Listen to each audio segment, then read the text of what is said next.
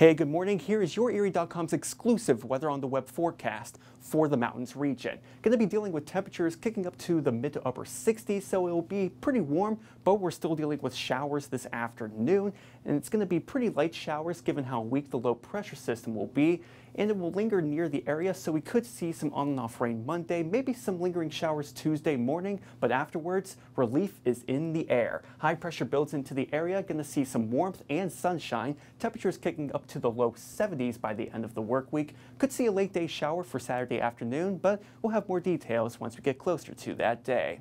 That's it for weather on the web. Have a good day.